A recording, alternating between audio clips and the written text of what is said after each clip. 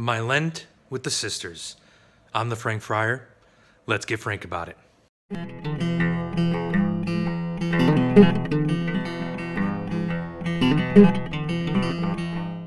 Hey Carmelos, I invite you now just to take a moment to maybe leave a comment down below about your relationship and different moments that you've had during your life in visiting with or knowing or getting to be around different religious, whether they've been men or women. Maybe we can get a good conversation going about how the church has benefited from those that are living the religious way of life through consecration.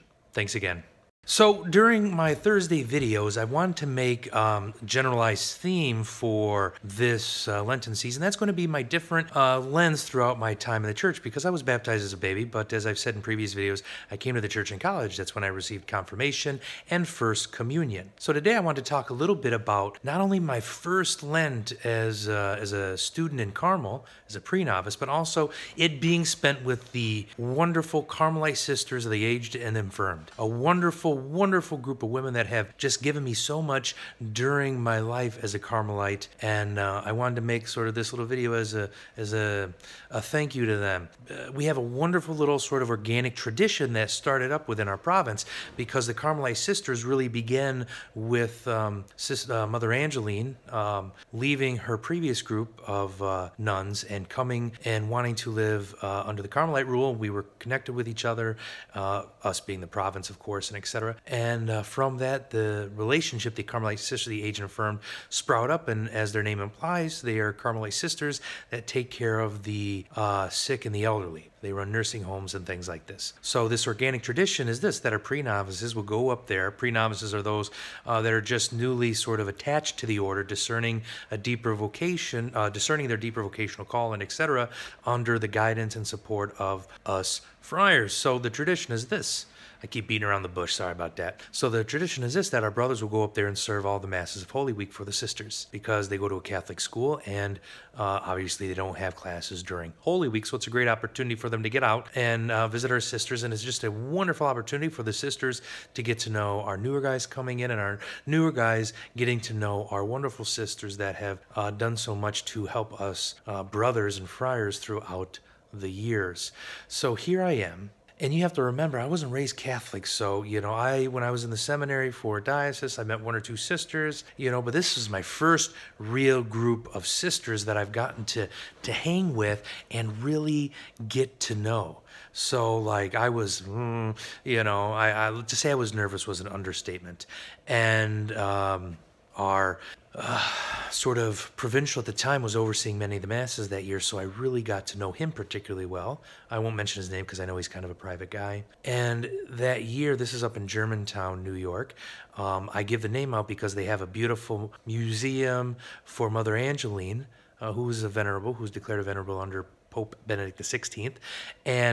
And so if you're ever in the area, please, I recommend that you go up and visit.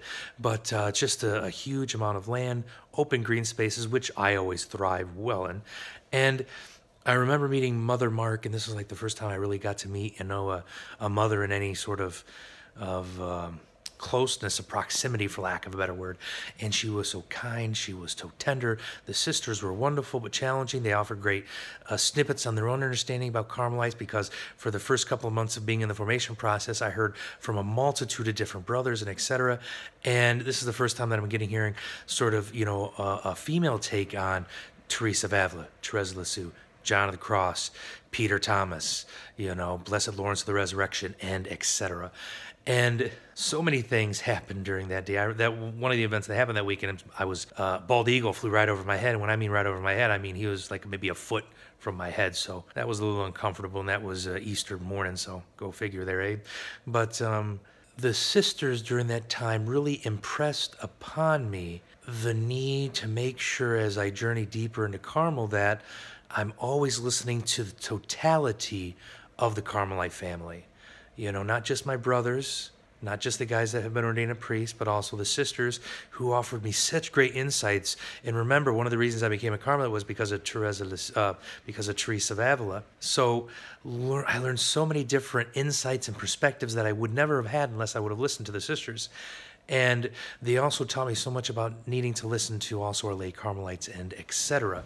So, I mean, there wasn't no like mystical experiences that happened. There was no great sort of like aha moment, etc. But it was just a Holy Week of such joy. It was a wonderful experience to be with the sisters. The feedback that we got is that they were so honored and wonderful to have us.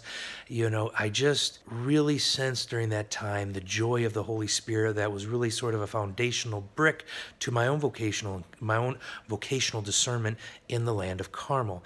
And to this day, I always try to keep a good contact and good relationships with the sisters. Sometimes they know a lot more what's going on than us priests and brothers do. But one of the things that I'm able to do now as a priest is I go to their local nursing home in the Bronx, and I'm able to offer Mass for them twice a week along with the residents of the facility. And it's one of the great honors that I have as a Carmelite brother and as a Carmelite priest is to aid and journey with this beautiful vocation with our beloved sisters who have just done so much to enrich the life of the church, and to suddenly stand shoulder to shoulder with a group of women that I just see as true prophetic souls within the church, stepping up and taking care of the poor and the disenfranchised, you know, the elderly. I'm just utterly amazed. And if you're a woman out there discerning a vocational call, I really recommend that you look into the Carmelite Sisters of the Aged and Infirmed. I'll put a link down to their vocational stuff down in my message section about this video. They're a wonderful group. I can't speak highly enough to you. And if you're out there discerning a vocation to the religious life, please send me a message. Leave a comment down below, and I'll send you a little something, and maybe we can get a good conversation going. Carmel is not an easy place, but a vocation is not necessarily supposed to be an easy thing, because we're all asked to deny ourselves, pick up our cross, and follow Jesus. And growing in union with Christ through love, as St. John the Cross teaches us, means there are a lot of little deaths that we need to do to our own ego. And I really learned that lesson because of the joy that my sisters imparted to me during my Lenten journey of Holy Week there with the sisters in Germantown. So thank you all for being with me today. I hope you found this video edifying, and I highly recommend you look up these wonderful group of women in the church. I can't speak highly enough for them. Any sisters that's watching this, I'm sorry if I'm making you blush.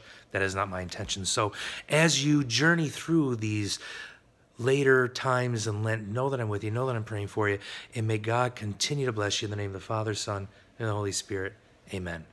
Hey Carmelos, if you like today's video, please make sure to subscribe to the channel. It really does help me. And also give the video a like. It allows others to find me. And also, I ask you to leave a comment down below.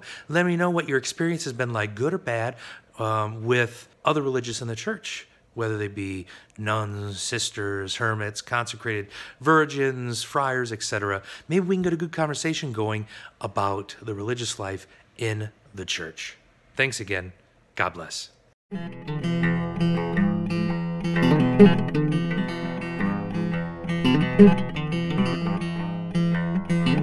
you.